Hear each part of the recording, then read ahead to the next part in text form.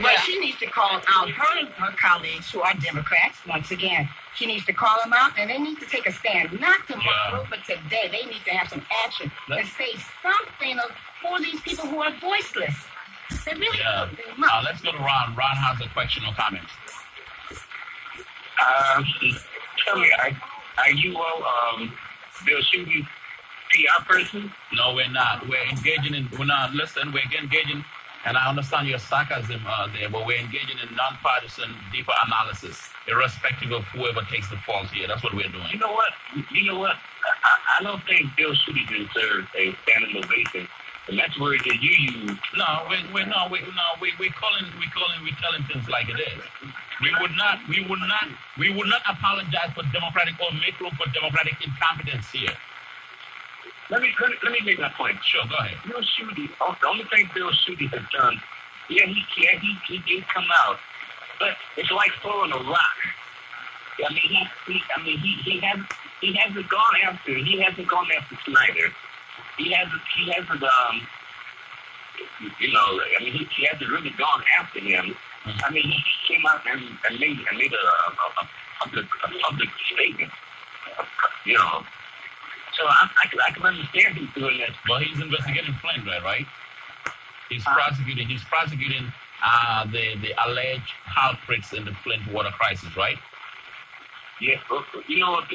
Some of the alleged culprits, if I can qualify it that way. He was endorsed by Donald Trump.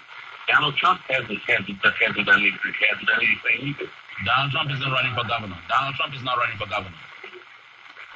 Well, I mean, I don't want to take too much airspace here on Donald Trump. He ain't running for governor. Hey, look, your comments, are they going to put one bottle of water in one hand in Flint, one black hand, one poor person's hand in Flint, Michigan? We can't get lost in that whole thing about can't see the forest for the trees. We know the politics of the Republicans hasn't been in our best interest. We know Bill Schuette is a Trumpite, but the reality is that the people of Flint need help right now. And it's a good thing that Bill Schuette did when he basically called out his own governor, a member of his own party. And I'm not going to sit back and nitpick when people are hungry and thirsty in Flint and their hot water heaters have sediment that may cause Legionnaire's disease as the temperature heats up. Right, and thankfully we're talking about the people who say that they're for the people, by the people. We're talking about candidates who are saying, I am going to make a difference if you vote for me.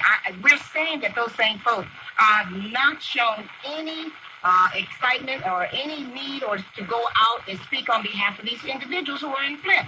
The same people who are asking for our vote, same people who have talking points, talking about we're going to make sure health care is fine, transportation, all these things, they have not shown up as yet to talk to us about how they're going to make an impact on what is happening in Flint. That's what we're talking about. This is not about party. This is about the people that live in Flint that don't have a voice, and people who claim that they're going to be a voice for those individuals, and they have to because Flint is an expendable city. High liberal campaign donors don't live in Flint. No. High, right-wing donors don't live in Flint. The who's who in America, who's who in Michigan don't live in Flint. So Flint is easily expendable, and that's the way. When you're expendable, you don't have a cell phone to Gretchen Whitmer, you don't have a cell phone to Abdul El-Sayed, you don't have a cell phone to Bill Cobb or Sri Tanida or to Bill Schuette, you don't have a cell phone to the governor.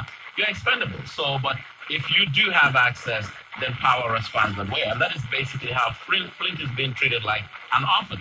Well, Banker Lake, quite frankly, what has happened is that human life in Flint has been devalued. That's what got us in this situation in the first place. Right. A bean counting mentality that put dollars and profits over human life got all those folks in Flint poisoned. And now, the same bean counting mentality exhibited by this lying Snyder administration is being used to deprive citizens of simply free bottled water because no one trusts the water, and the water is bad. So let me read a line from the story here about Bill Schuette coming right behind us after we talked about this issue, the lack of political response here. This is what Bill Schuette's spokesperson tells the Free Press. She wouldn't speculate on whether Schuette might initiate or support legal action to require continued free distribution of bottled water by the state. Now, if he moves that way, that's a free compelling public service that he would be doing. But Gretchen Whitmer could have done it. Absolutely. And anyone running for office could have gone into court. All these Democrats are fools. Right.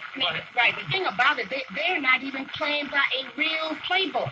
This is like, if you were going to be a real slick politician and you're running for office, you would figure out what is on the hearts and minds of individuals right now. What could move the needle in terms of my responsibility, my visibility, in terms of me being a candidate. Can you imagine if you had been, if someone on Friday, a Democrat, had said, I am in Flint now, I am trying to find out what the situation is, and I am trying to make a difference. That is a wise politician. Let's watch this. Bill Schuette might initiate legal action, a lawsuit that's going to drive past November, demanding, possibly in federal court, demanding that, in fact, the state continues to provide free bottled water. And, you know, it isn't just... And there is no public service announcement, public service greater than that if he does that. I mean, of course, it's a political reason, but... Right, you might have ulterior motives in terms of, we know that, remember, that is connected to votes. He gets it. And I'm dismayed again. How the Democrats did not get that. Well, they never run for office and win. Look at 216. Scary. And then we need to be on, and I want to say this before I finish. Right. We need to be on bottled water. Our Democrats, or the people who are running for office, need to be looking at, making sure that they have bottled water. But we need to be looking at the bigger picture down the line. Don't leave them after November. The people that are influenced, don't leave them. Say, we're not going to be delivering bottled water in 2019. You can't really wash anything with that bottled water. But they're stuck with the bottled water. And the big issue to me is beyond a mere election. Right. The reality is that as human life is going to be valued in Flint, Michigan, what are you really going to do about the infrastructure? Moving in a timely fashion to replace those pipes that leach lead into the water. What are you going to do about children who've been lead poisoned, that have behavior issues? We've seen several $1 million in the last 48 hours allocated toward that end. But the reality is that the Flint people, in Flint, Michigan, the people are a long way from being made whole. I just read something. They just sort of established sort of a health authority to test Flint. That's what I was just saying. That's right, absolutely. And the thing about it, you're absolutely correct, Sam, that one, we need not just get caught up and make sure that we get past 218. This is about the lifestyle of people in Flint for the long term, and not one candidate has in a platform about what they're going to do. So what Democrats are doing is just a Hillary playbook here. That's what we're playing here. Hillary was safe. She was a safe choice. She wouldn't go out and do a lot of things. I mean, in fact, I remember writing columns even when the welfare reform happened back in 1994. You know, there was the 20th anniversary of the welfare reform. When she ran in 2016, I thought she was going to do a full court press conference and talk about the poor people who have suffered under, I mean, I just don't get it. I feel like Democrats the party. I get it. They built the misery of Flint for photo ops. Look, Hillary flew into Flint. Had the mayor speak at the Democratic Party convention. Right. But nothing has changed the impact the people of Flint in their day-to-day lives. Hillary Clinton could have pulled a Jimmy Carter. You know, he lost an election and started building homes for poor people. Habitat for Humanity. No doubt. And then the Carter Center, which managed the election.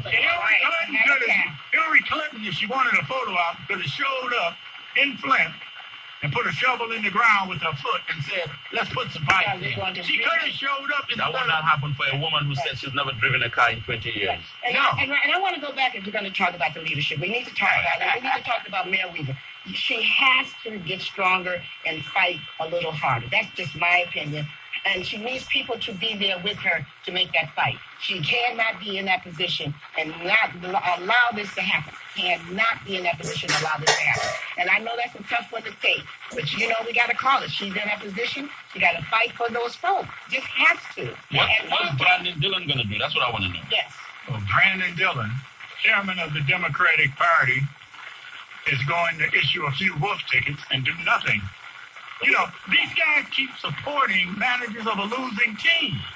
The Democratic Party, again, lost Michigan to Donald Trump. The whole crew should have been replaced in May. But I said this, though, right? And there's the legacy did not come in. But I said that if Flint had happened under a Democratic administration, and that Democratic government issues a statement or an action indicating that there will be no more free bottled water, you will hear from the head of the Michigan Republican Party. Absolutely. We stand with working families. We're going to stand with the people of Flint. In fact, they'll be in Flint. This is why you need to elect a Republican governor, because we're going to get in and clean house, and we're going to make sure that people of Flint are, that's what you will see. What is that? I didn't get any email from Brandon Dillon. Maybe someone got an email. I think I saw a retweet. But even that. But doesn't deserve a full statement from the party, though, right? Of course. But you at Bentley, you make a good point. But also, just think about it. The Flint was different. You just said to Sam earlier, if they had a higher income, higher education level, and if they didn't look like me, I'm telling you, there would be a difference. We would not have this discussion about bottled water. We would be having a discussion about how they're going to filter the water and change the pipes. That would have been done a long time ago. But even if that had happened in a community that was so well-to-do, the next day there'll be a response with the governor making that kind of statement. There'll be a response from any of the mayor candidates